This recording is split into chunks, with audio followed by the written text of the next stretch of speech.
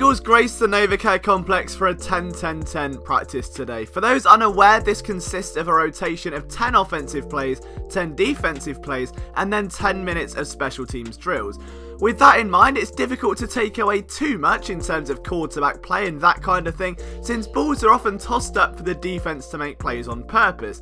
But with that caution in mind, here's all you need to know from another day of Eagles training camp. Before we get started though guys, make sure you leave a like, hit that subscribe button and drop your opinions down below in the comments on everything discussed today, and also let me know what you want to see more of in this channel. The training camp grind is real. We're trying to bring you the very best of action from every single day down at the NovaCare, but plenty more along with that as well. So we hope you're along for the journey. Thank you so much for being a part of it. Let's get to the takeaways. Only right that we start off with an attendance report, and it was business as usual for the Eagles today, with no new surprises on the injury list, which is always good news.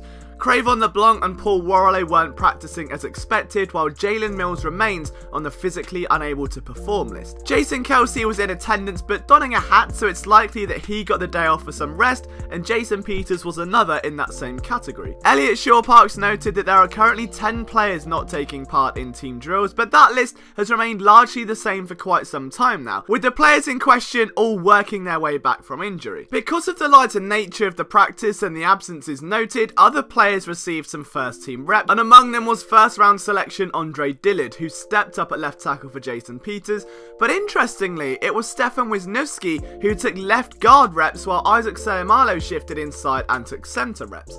This is a little surprising, given that it seemed as though Wisniewski was being groomed as the backup centre. However, that role was of course being contested for last year by Isaac Seumalo, so perhaps the Eagles are just seeing what they have in both players in terms of versatility.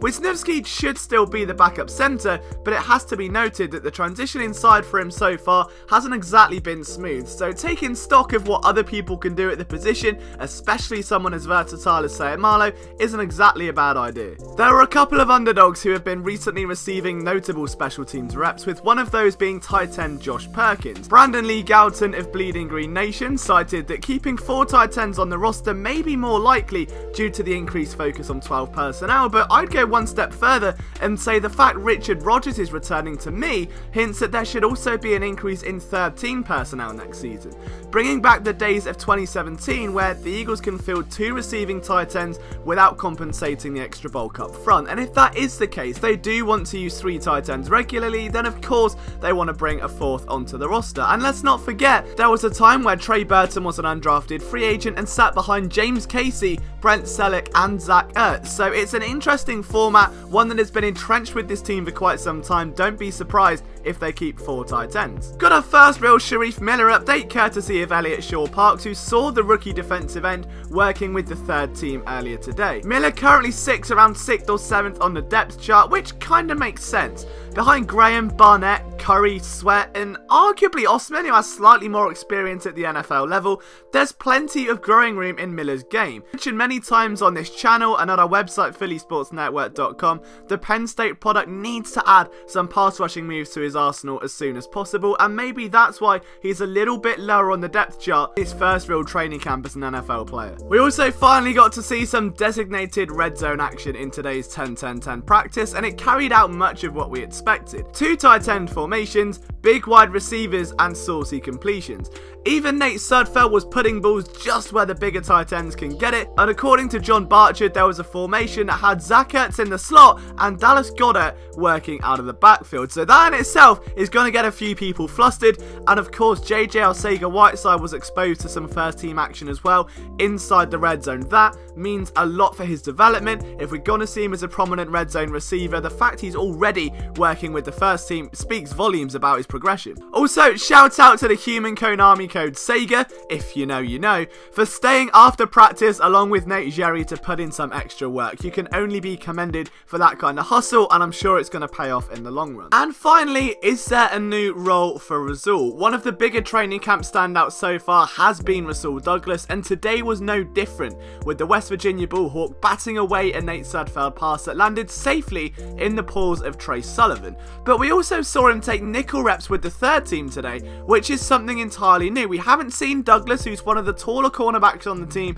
working inside yet, nor have we seen him work at safety, but with the injuries to Cravon LeBlanc, it's not hard to see why they've decided to try and move him around.